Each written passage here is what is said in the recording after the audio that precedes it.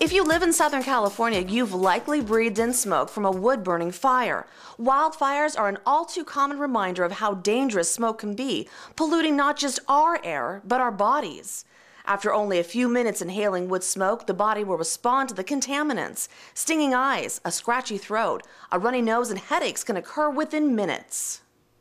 But recent scientific research reveals the danger of wood smoke isn't just when there's a wildfire. In fact, growing evidence suggests we need to take a very close look at the medical consequences of wood smoke from all sources. So where is the risk the highest? One culprit, a very familiar sight in your neighborhood. That's right, your fireplace. Scientists are now raising several concerns about the problem with burning wood in a traditional fireplace and older wood-burning stoves.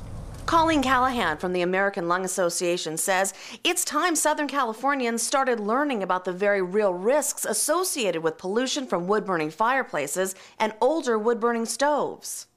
Well, 25 years of health effects studies have confirmed that wood smoke can worsen asthma, bronchitis, and other chronic serious lung diseases. Children and senior citizens are particularly vulnerable to the health effects of wood smoke. Colleen, what exactly happens when the smoke is inhaled? Well, Jennifer, although wood smoke may seem natural, it's not benign.